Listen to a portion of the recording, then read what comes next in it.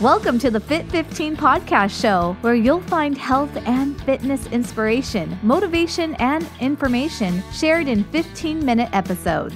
Tune in while getting a move on to make leading and enjoying the benefits of a healthy lifestyle almost too easy. It's the Fit 15. And now your host, Catherine Basu. Welcome to the Fit 15 podcast show. I'm so excited to introduce you to my guest today, Courtney Amburg of CourtneyAmburgFitness.com, who provides fitness and nutrition coaching to busy women who are tired of stressing and feeling guilty about their bodies, food, and exercise. She herself struggled with body confidence and hating herself into the change she wanted. After years of secretly taking diet pills, diuretics, and cycles of binging and restricting, she said enough was enough, picked up some dumbbells, and was determined to find a different way. Courtney got her degree in health and exercise science at the College of New Jersey and has been working with women for close to a decade.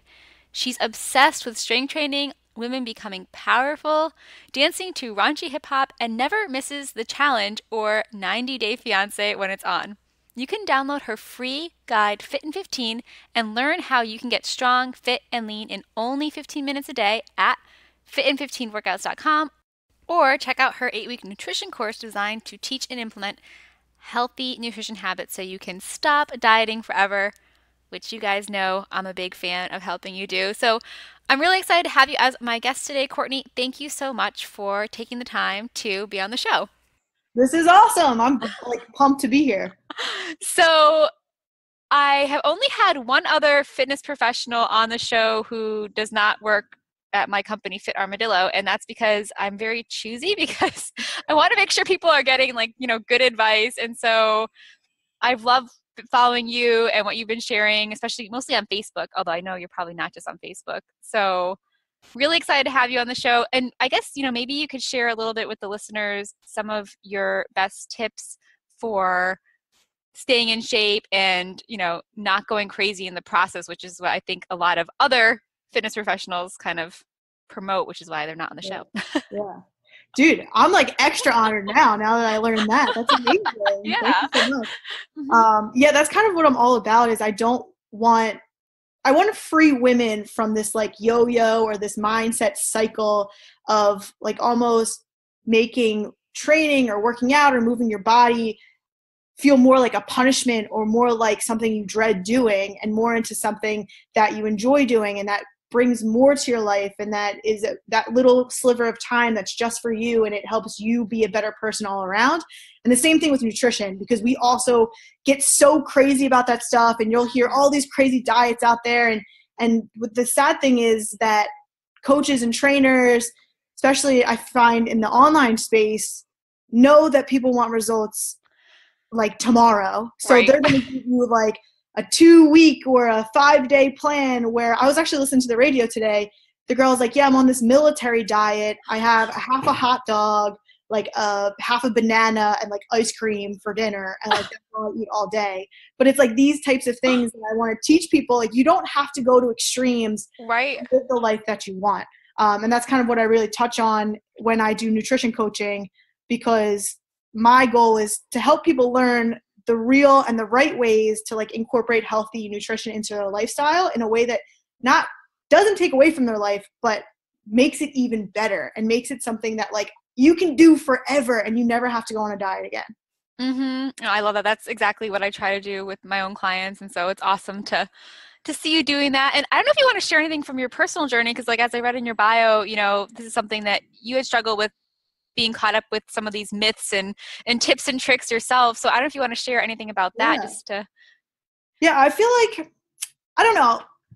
When I started talking more about kind of my struggles with my body image and just kind of feeling comfortable in my own skin and comparing myself to other women, I get a lot of people come back, 95% of women are I too struggle with that. And it can range from all different age groups. I think it's very rare that you find someone who's I have my one best friend, she's always I've never had any of those thoughts. And I'm I wish I was you. That is amazing. Yeah.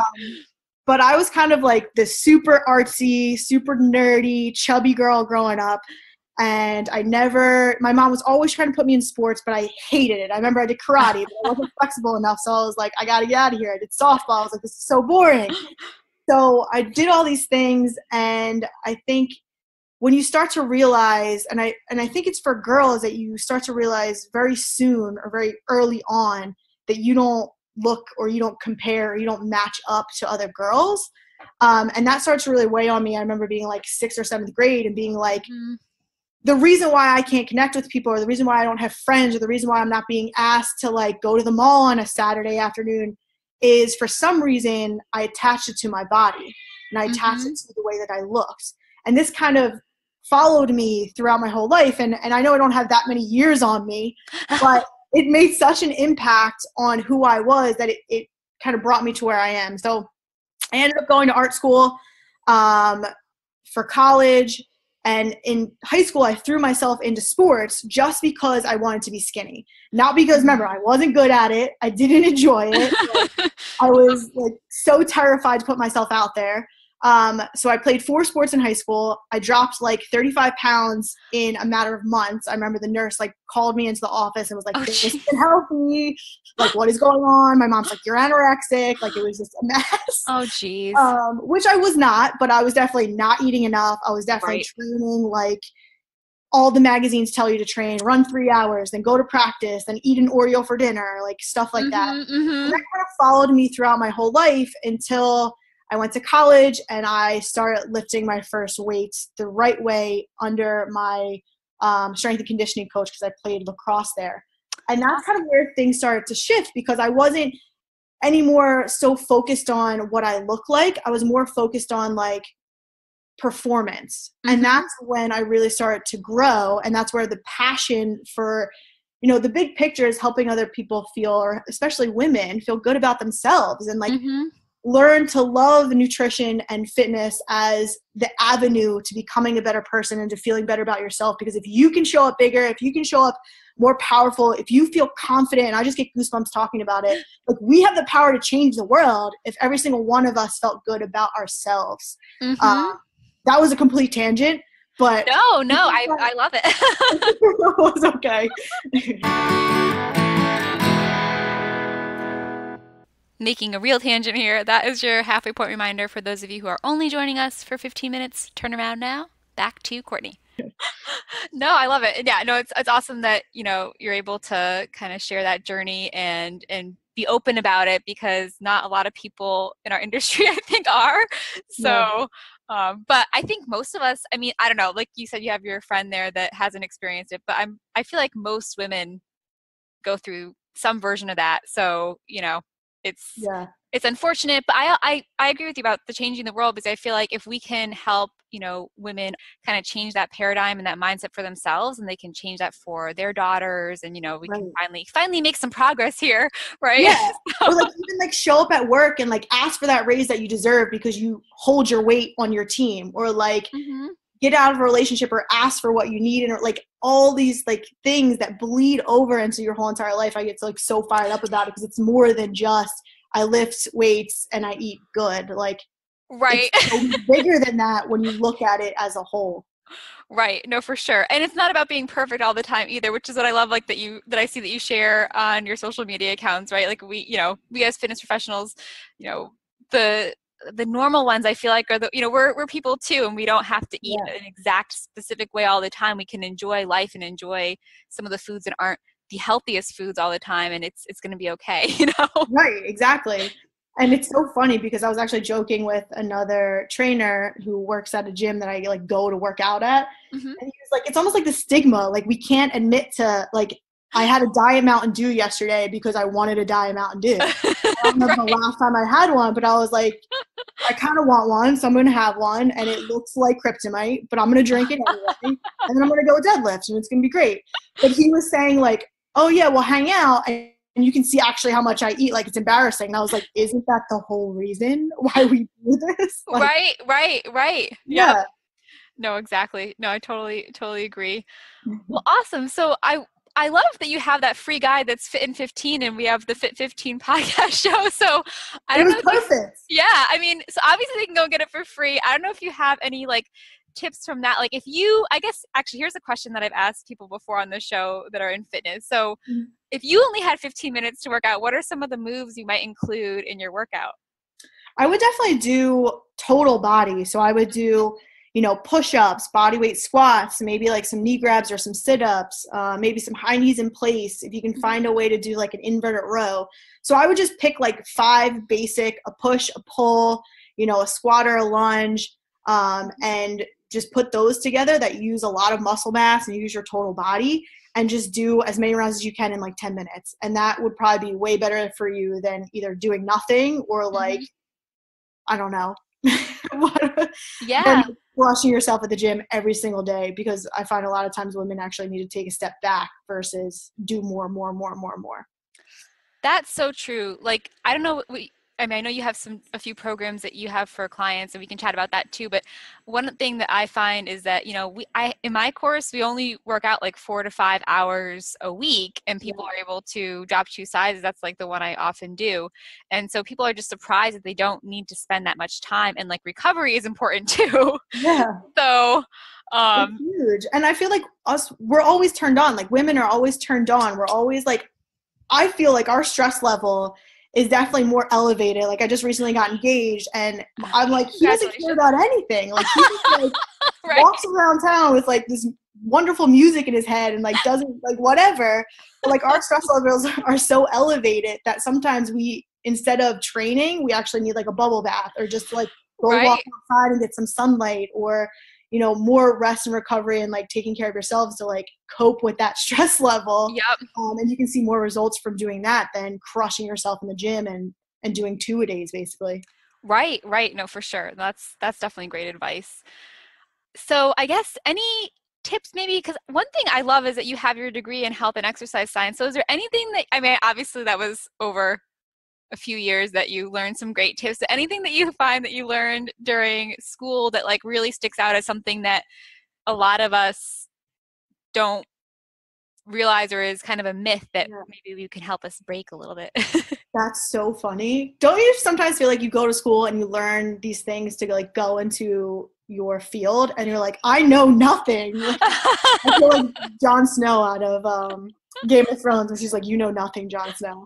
But there is one thing that I definitely remember standing out to me, and I was like, I think it was one of my capstone classes, and this guy, he's a professor, Dr. Fagenbaum, who's one of the leading guys when it comes to childhood obesity. We were talking about like diabetes and like all these chronic diseases and conditions, and he was like, what doctors and people don't want to tell people is that a lot of these things can even get reversed from just diet and exercise. Like, yes, you have to take an extreme approach, but this is the best medicine that you can give somebody. And I wish that somehow like our paradigm for the health and fitness and like personal training and coaching would shift, and that like insurance companies would be willing to pay for someone to have a trainer 2 to 3 times a week, as opposed to down the line having to pay medical bills because they then developed diabetes or had a heart attack or like a condition. That it's not just quality of life, but it is quality of life, but that this is so much more powerful than taking medication for the rest of your life. Yeah, no, I totally agree. And that's awesome that that's something that really stuck out for you. And I hope, maybe one day, right, we can get that to shift where we can have more preventative medicine and people being active and having that supported, so they can actually afford it from their physicians. Yeah. Working on it, right? Yeah, one step at a time. Awesome. Well, Courtney, I could talk with you all day, so maybe we'll have to have you come back sometime, but wanted to give you a chance to share. I mentioned a little bit about some of the programs that you have, but if you want to share about them a little bit in more detail for people, or what might be a good fit for people if they want to work with you. Awesome. So I have that Fit for 15. It's Fit for 15 workouts, and that's just kind of, I actually put that together because I love to travel. And it was an idea that I put together of 10 to 15 minute workouts, mostly body weight or like resistance bands, basically stuff everybody has in their closet collecting dust anyway. Right. That you can do right at home, or like say some like schedule went crazy and they only have X amount of time and they know they want to do something. So those are there. And a lot of those, the PDF, the videos are linked up to the videos. The exercises are linked up to videos to kind of show people how to do it and walk them through. And then I also run an 8-week nutrition course that teaches the 7 foundational habits that anyone who's ever lost weight or gained muscle or changed their body composition or even just their health for the long term, it's those 7 foundational things that people learn and ingrain for the rest of their lives. So it isn't a quick fix.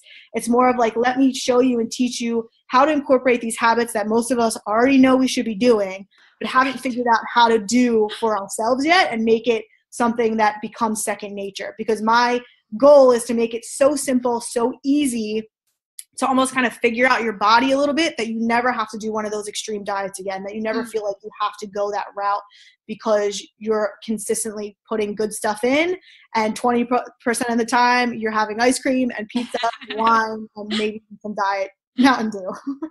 Yeah. Yeah. No, I love that. And I would just tell people, because I'll put the links in the show notes, but I feel like people should just go to the page anyways, because I really love it. I was trying not to like ask you this stuff because just to save time for people, but they should just go. You have some good like myths and just like facts and myths of just some basic things. So even if they're not in a place where they can sign up just yet, just going and checking it out, I think is a good thing for people to do. Yeah, Facebook is the kind of where I share a lot of that stuff. I'll either share like 1 to 2 posts a day. Sometimes I'll share a workout. So it's just Courtney Amburg Fitness on Facebook. I put that in the search bar, and I should come up unless there's someone catfishing me. I know, right? Or the Facebook algorithm goes like really crazy on us, right? Yeah. Awesome. Well, thank you so much, Courtney. I really appreciated having you on the show, and maybe we'll get you back sometime after, especially you have some good training going on this weekend. We'll have to get some more tips from you. Yes, this was amazing. Thank you so much for having me. Yeah. Thanks for listening to the Fit 15. For show notes and more, visit fitarmadillo.com/podcast. See you next time.